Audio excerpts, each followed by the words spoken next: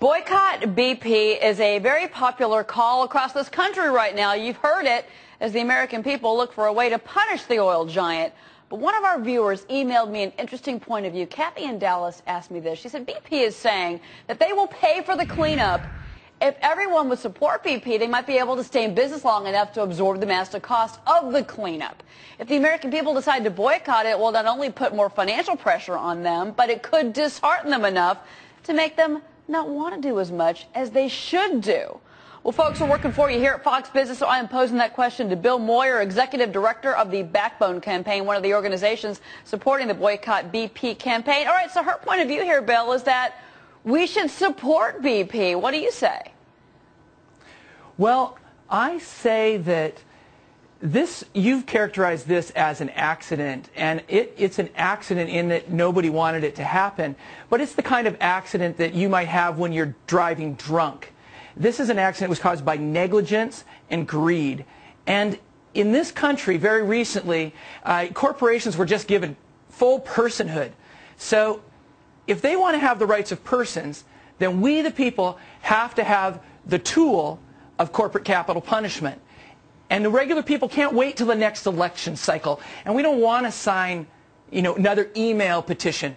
We have to be able to let our elected officials know exactly how we feel right now, and we have to be able to vote with our dollars. And that's what the BP boycott is really all about. Okay, well, first I do want to say real quick here, that's what investigations are for, Bill. There's going to be a criminal investigation, most likely a civil investigation into all of this, and we'll find out where the mistakes were made, and hopefully they will be corrected. But we have to be clear that we don't know what those mistakes were as of yet. That's why we have investigators. Point number two here, you want to what? I mean, you want to ban BP stations, mom and pop stations. Those are not owned by BP, the company. How does that help anyone?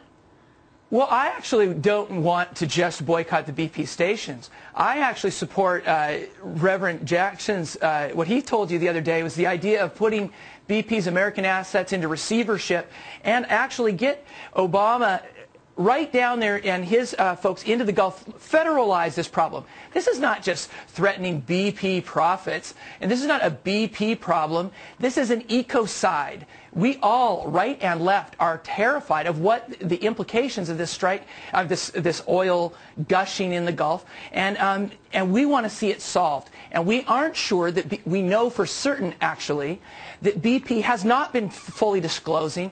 And why should we trust them? Just like Mr. Awad and Elizabeth just stated earlier, they don't have an incentive for full disclosure. But the American people and the Gulf of Mexico and the people of the planet actually have a very large incentive for full disclosure and transparency and fixing this problem. Your anger and your passion for this subject is well noted here, and many people sympathize with you on both sides of the aisle. But the fear and the danger here is that taxpayers will be left holding the bag. We don't want taxpayers being left to hold the bag if BP is taken out and shot at this point in the game. The idea being is that, as the emailer wrote to Cheryl, you need to keep BP up and running to basically pay for the cost of the cleanup spill. And why not boycott BP headquarters and not the mom and pop shops, the gas stations, who are not responsible for the spill?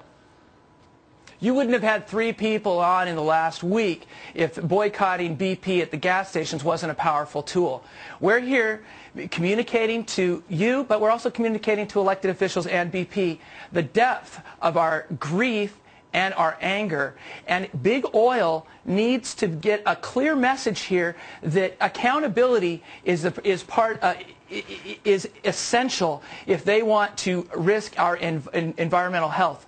We also have to take into consideration, as Fox Business folks, that the cost of oil needs to factor in these risks. It needs to factor in the foreign occupations that we have to do to guarantee supply and control.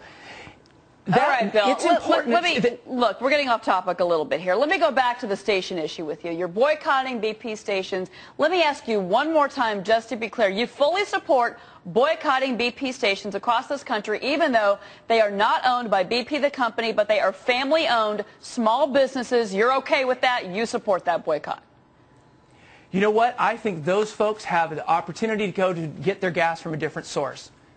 Okay. And I've spoken with the owner of the BP station, where it's an ARCO station on the West Coast. I've spoken with that owner. He fully understood and even offered us coffee. He understands that when BP does something irresponsible, that he pays a price. And he understands that we're actually probably only going to make a small dent in his business. But the larger dent is participating in the national dialogue in this way. And that's what Backbone Campaign is about. A lot of those stations, Bill, a lot of them their revenues are down 5% and more. But Bill Moyer, thank you very much, the Backbone Campaign Executive Director on boycotting BP stations.